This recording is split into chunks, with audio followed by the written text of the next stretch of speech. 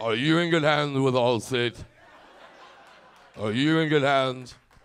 Do Decepticons and Transformers usually become a liability with Allstate?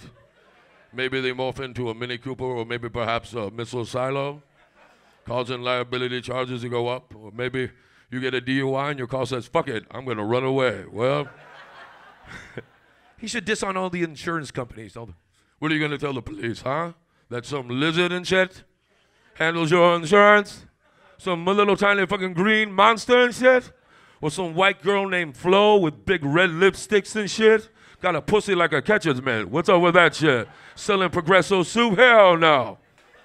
Are you in good hands? Are you sweating profusely on stage?